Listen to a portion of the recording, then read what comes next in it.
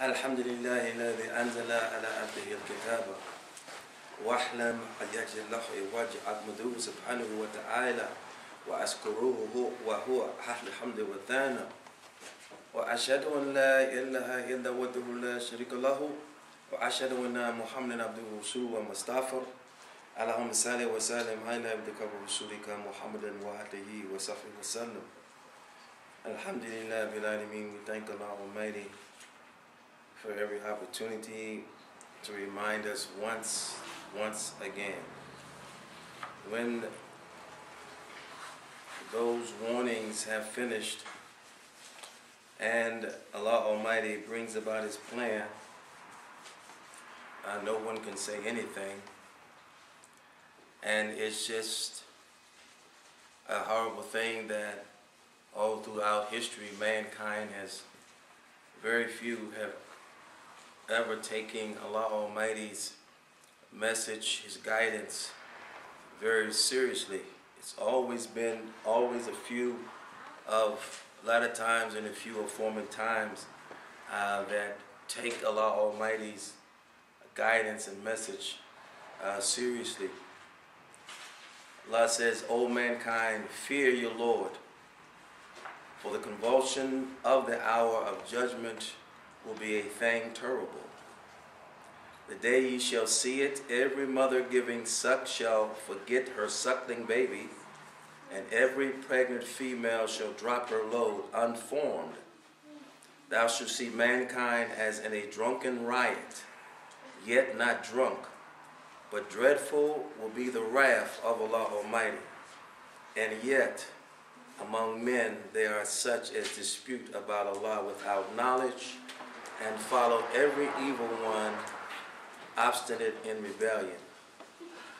About the evil one it is decreed that whoever turns to him for worship, for friendship, him will he lead astray, and he will guide him to the penalty of the fire." Allah Almighty, the Quran does not confirm Islam. What confirms Islam is the servants of Allah Almighty. Because as we said many times before, Allah Almighty taught us the Quran. He created us, then He taught us intelligence. He did not create us and then teach us Quran and intelligence. So we get it twisted. We are reading and looking for signs when we ourselves are the signs. And we're looking outside of ourselves, never looking inside of ourselves, and so therefore we're never seeing what Allah Almighty has put in us as His servants. We've been ordered to be deputies of this planet.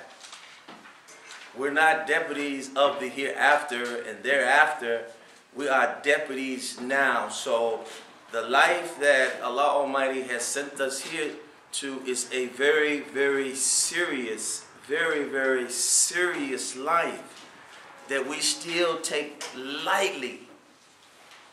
Our whole existence should evolve around our guidance as opposed to our guidance evolving around everything else. That is backwards. That is backwards. And that's why our time is not being used wisely. That's why we have illnesses that we've never had. We have people in drunken stupors that we've never had. We have all kinds of abominations that people do that's never been done before. This is because people are not where they're supposed to be.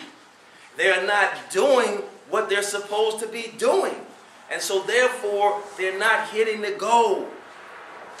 And Allah Almighty says, and He threatens us, there is a chastisement for those who are taking lightly that guidance that Allah Almighty sends us in the person of someone. Allah always sends it in the person of someone. We talked last week about the volcano eruption. in Iceland. Iceland. How in the world does fire come from ice? And they were saying that in that volcanic ash, there were lightning bolts. Lightning bolts and volcanic ash. Like thunder and lightning coming from the sky. In a thunderstorm or a tornado. How in the world can such things happen? Allah is always warning us, warning us, warning us, warning us. Allah says it's going to be so terrible that pregnant women are going to drop their unborn babies unformed. They will forget about their suckling children. They will leave their children. The children's hair will become white.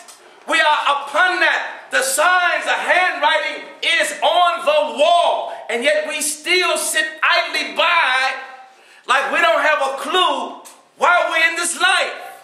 We're here to be deputies. We're not here to be drug addicts. We're not here to be pimps or prostitutes or liars or thieves or murderers or having promiscuous behavior. That is not why we're here. And if we're representing that, Allah has threatened us. And He has said, if we're going to do that, we're going to get the same thing that Shaitan is going to get, because that's what he teaches. And if we're going to be that stupid to dishonor what Allah has given us, to think that we're getting by and we're being deceptive in the things that we do, we are fools. We have lost our minds. It's not going to be a beautiful thing. Allah Almighty says it's going to be a terrible thing. We're seeing the signs. It's just like the weather report. We hear it's going to be a thunderstorm or it's going to be a snowstorm. These are meteorologists that are actually studying the weather and how the weather is moving from a north place into a southern or central. So we may prepare for ourselves, and yet we get our umbrellas or our clothing so we'll be prepared when the snowstorm comes. The prophets did the same thing. Those inheritors of the prophet do the same thing. They warn us of the wrath that Allah Almighty is sending for us to prepare ourselves so we may have time to be protected and sheltered. If it comes on us and we have been told about it and we are still taken in by that storm, who is to blame? Who is the blame? And that's what's going to make it so horrible. So those people, they beg us. They come to us all the time with the same message. Leave Shaitan. Come to Allah Almighty. Allah will give you shelter. Don't be left unprotected. There's a wrath. And yet it goes in one ear and come out the other. And that's why the faces of disobedient people will look horrible. Horrible will be their faces. Miserable will be their feelings. Why do we have to wait for a storm to destroy us when we're being told of the storm approaching?